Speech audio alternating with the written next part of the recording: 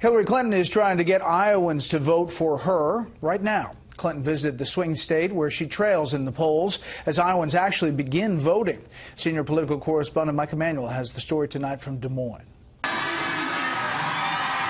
With polls suggesting Hillary Clinton trailing Donald Trump in battleground Iowa, Clinton returned to the Hawkeye state on the first day of in-person early voting. When you finish here, you can go vote. And we can be on the path to victory here in Iowa. In 2012, more than 40% of Iowans who voted did so before Election Day.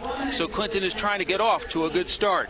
The Real Clear Politics average of recent Iowa polls reveals Clinton has work to do, trailing Trump by almost 5 points. 45.3 to 40.5.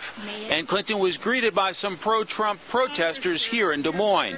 Clinton is also still dogged by her husband's sexual scandals of the past. Juanita Broderick, who accused former President Bill Clinton of rape, lashed out at Chelsea Clinton after she called her dad's scandals a distraction. Broderick tweeted, "Chelsea, you said you don't remember a time in your life that your parents weren't being attacked." Then Broderick made it more personal, tweeting, "Your father was and probably still is a sexual predator. Your mother has always lied and covered up for him."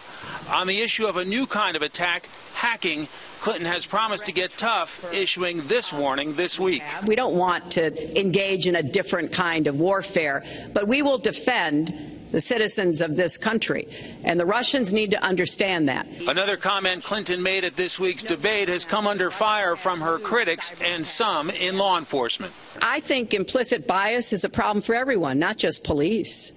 I think, unfortunately, too many of us in our great country jump to conclusions about each other. Trump took that comment and ripped Clinton for labeling police and many others.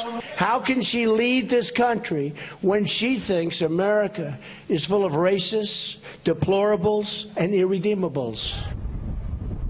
Clinton Press Secretary Brian Fallon is warning Trump against bringing up the Clinton scandals of the 90s in the upcoming debates, noting it is destined to backfire. Clinton herself was asked by reporters a short time ago, and she said Trump can run his campaign however he chooses.